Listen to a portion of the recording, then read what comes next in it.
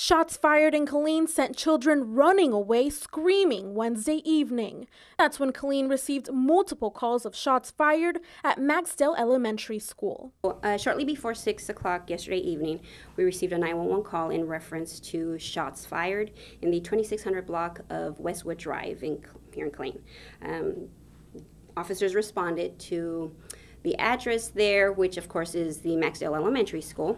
School is not in session, but several kids were in the area playing football. Anytime that kids are in danger, it's a worry, especially to our community. And so the more and more we hear of these kind of incidents, the scarier it gets. And we need to come together as a community and really have those open discussions with kids about how to keep kids safe.